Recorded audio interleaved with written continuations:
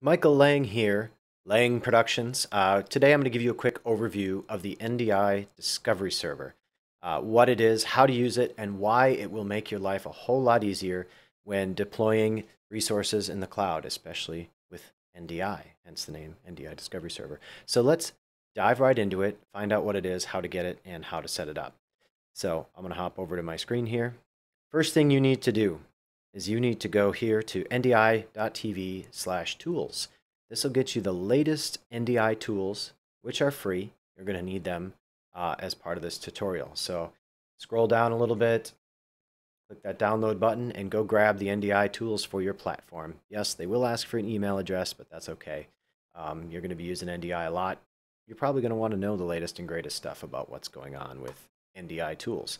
The next thing you're going to need two different software packages. You're going to have to hop over and grab the Ndi Sdk as well. This is at ndi.tv/SDK.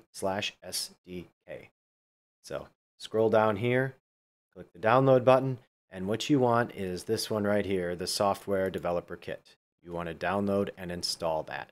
So once you have both of those packages installed, we can start the magic. So the first thing we're going to do is we're going to go to the Sdk Files. So there is a nice shortcut. Just type Sdk in Windows or in the Windows Start menu. Go to your Sdk Files. There's something similar on Mac, so you can go find it. This is in Program Files, NDI, NDI5, Sdk. And what we're looking for is in the bin, the binary folder. We want to go to Utilities, x64, because everybody's on a 64-bit platform now, or at least you should be if you're going to do anything like NDI. And what we're looking for is the NewTek NDI Discovery Service. So double-click that, and it'll launch a console program, and that's it. It's an extremely lightweight program. It uses almost no resources, and you can just leave it running at all times in the background. If you want to get really fancy, which I would recommend, have it run automatically on startup using Windows Task Scheduler or the script on Mac to make that happen. So right now it's listening on port 5959 for all of these sources, and I don't have any NDI sources right now. So the next thing we're going to do is we need to tell this machine to use this discovery server. They're running on the same machine for example purposes. Ideally, you would probably not run these on the same machine. You could run the discovery service on an Intel NUC or any super lightweight compute platform. Like I said, it takes almost no resources. What we need to do is go into Access Manager. So I'm going to just type Access Manager. This is the Ndi Access Manager from the Ndi Tools package we installed earlier. Click that. Get it over to this machine here. And there's a few tabs. We're going to leave all of this to the default settings. The only thing we need to change, we need to go to Advanced, check Discovery Servers, and we're going to type the IP address of the machine this discovery server is running on. In my case, it's the localhost 127.0.0.1, and then click OK.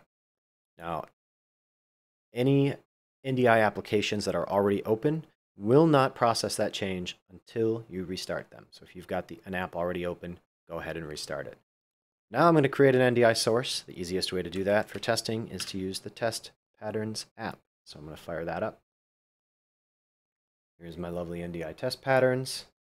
And there you can see, as soon as I fired up the app, the discovery server found that source. So there it is. Now finally, to test all this out and make sure that NDI is indeed flowing through all your applications, I'm going to go open Studio Monitor, which is another application from the NDI Tools package. It's free, and you'll end up using it a lot to verify sources. And there is my test pattern right here. I can right-click, look at my sources. I've got a source here coming from NDI Remote. We'll get into that in another tutorial. But there is my test pattern, and it has beautiful bars and audio. So that's it. That's all there is to running the discovery server. It'll allow you to discover sources without having to allow MDNS or multicast on your network, which is very handy in the cloud, because configuring multicast can be very difficult and not necessary, because you have the bandwidth you need unless you have thousands of sources. Then that might be different. But that's it. Any machine that points to that discovery server will be able to instantly see the sources coming from any other machine, as long as they can communicate on the network. And that includes across subnets, as long as there's an open route. Don't try it over the internet, though. That's it for this tutorial. Hope you enjoyed it. That's a quick explanation of the NDI 5 discovery server, free with the NDI 5 SDK.